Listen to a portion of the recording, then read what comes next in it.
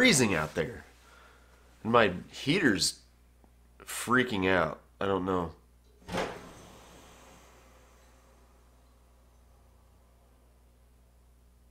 Ugh. I think you just heard the sound of my heater dying. On this episode of Freezing Cold Tying Tips video, we're gonna mix materials.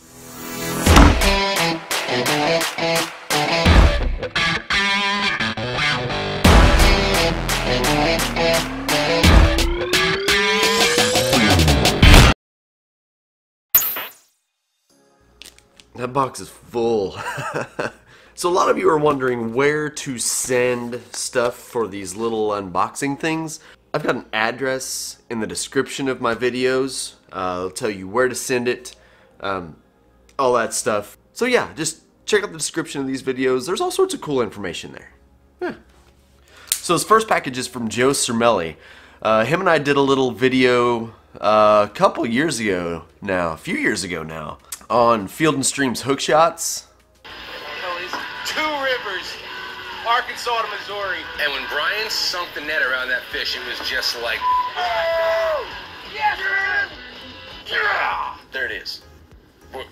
We did it. He's now with Meat Eater, like the Meat Eater.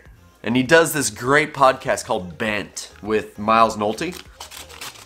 We've done an interview. I've been on it already once. Probably end up being on a few more episodes here in the future.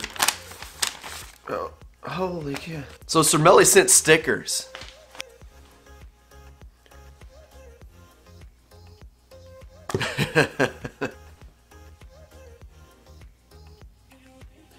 And Cermele, thanks man, I appreciate it. For everybody else, I will have links to the Bent podcast and Meat Eater and all that good stuff in the description below. Go check it out. It's a great podcast. They do a great job. They're a lot of fun. And you may know who this one's from. I don't.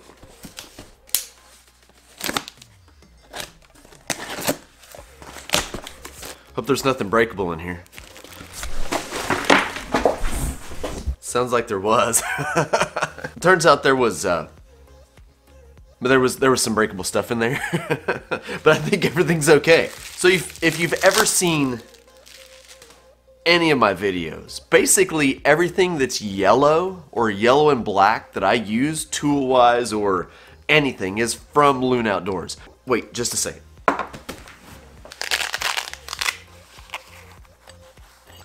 Oh, upside down.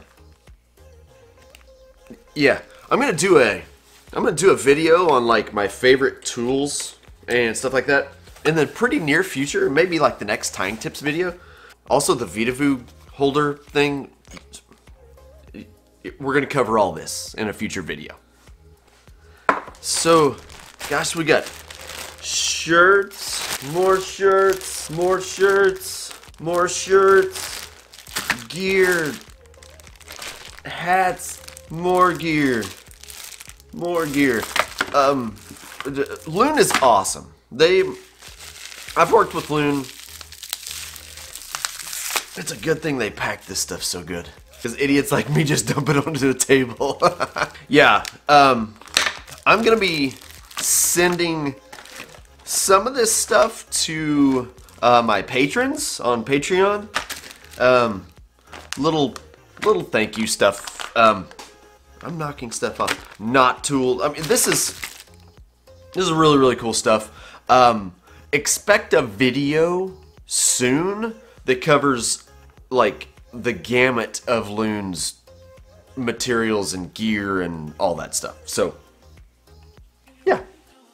So a little while back, I posted a picture of what I would call like a sexy shad color double deceiver with a cool tail on my Instagram, and I had so many people asking me questions about how to get the cool colored top on it, and it's just a mix of bucktail. It's just two different colors of bucktail that I've mixed, and I do it a certain way. So I thought we would cover mixing materials. So we're going to cover like bucktail, we're going to cover Schlappen and marabou and stuff like that. kind of show you how to mix some materials to get some really cool looks. Whenever I feel like I tie the same colors over and over and over and I need to change something up, this is what I do. I still tie the same flies, but I'd start mixing materials. And this is so fun. It probably has nothing to do with the fish, but it helps me and keeps me focused. So yeah, and me being focused is pretty hard because I'm like a Jack Russell Terrier that like got into some Mountain Dew. I'm on Jack Russell Mountain Dew. I cracked myself up. Okay, let's do.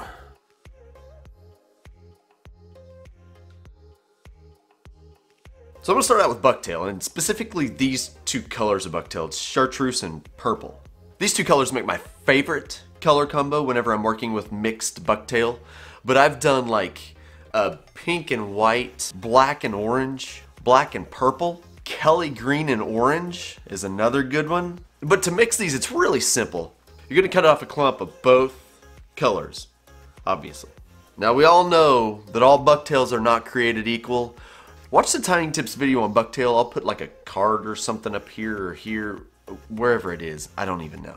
But all bucktail is not created equal. Every bucktail is going to be a little different, so you need them to be the same length. So whenever I cut these, I have one that's this big and one that's this big.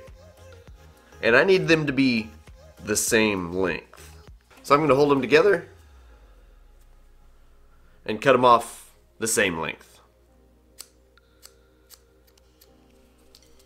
So now I have both of them in my hands.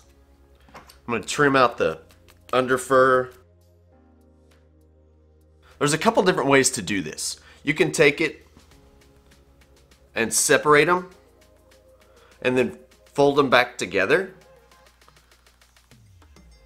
Something like that. And then keep doing that. But what you're going to end up doing is like losing a bunch of it and stuff like that, and it gets funky. So what I've found is the easiest way to do it, spin it.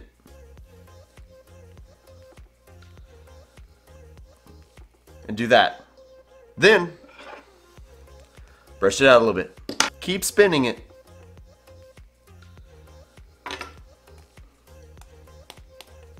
And eventually you'll get a great mix. Cut all the butts even. And you're ready to tie in at that point. And then you'll end up with something you can work with to get like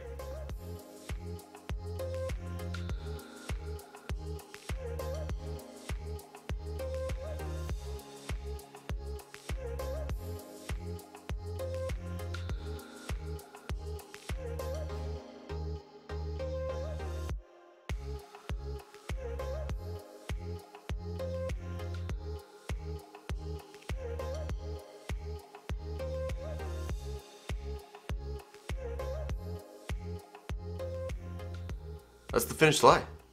See that blended bucktail? Also, these tails are super cool too. They're really swimmy. They are the Patcherini. I'll link these tails in the description too. Tons of links in the descriptions. Yeah.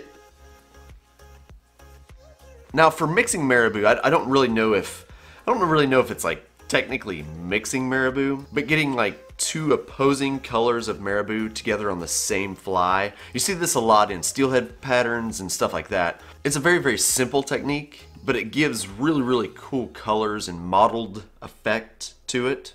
That is orange and rusty brown kind of mixed together. Again, it's not really mixed, it's just kind of... But again, you can do this with tons of different colors. I tend to blend more natural colors with marabou. I don't really know why. I haven't done a ton of different brighter colors, but let your mind wander. You can do anything you want to do.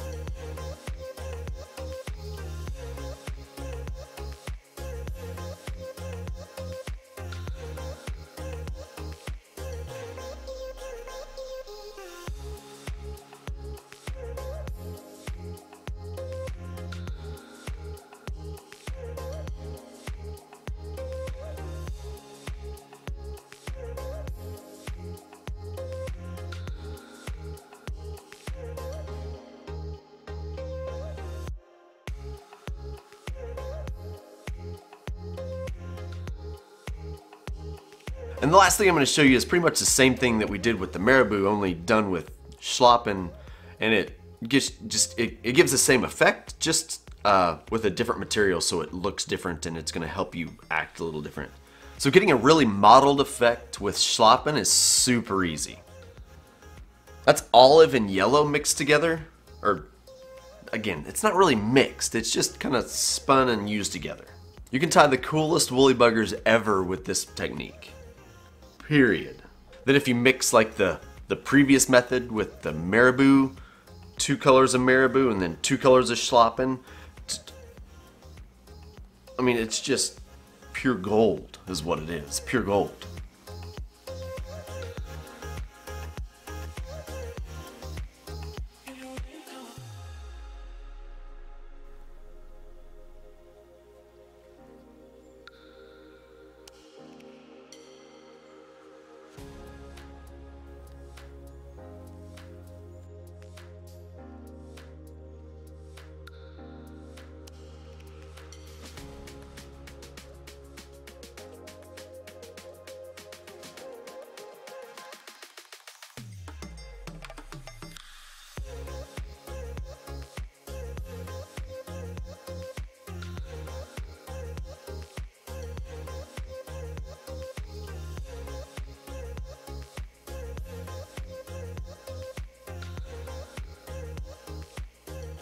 So if you find yourself stuck in a rut, or if you have an exact color combo that you're looking for that one color just doesn't cut it, mixing colors of bucktail, of marabou, of Schlappen can create depth and mottled appearance that you just can't get with a single color.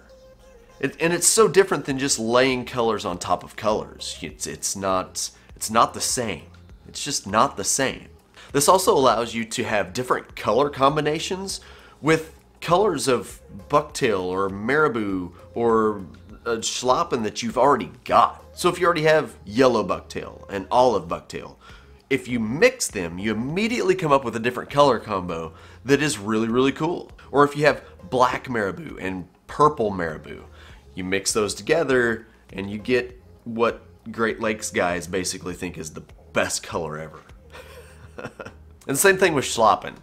So you can take what you already have, mix it, and you have something new. So, yeah.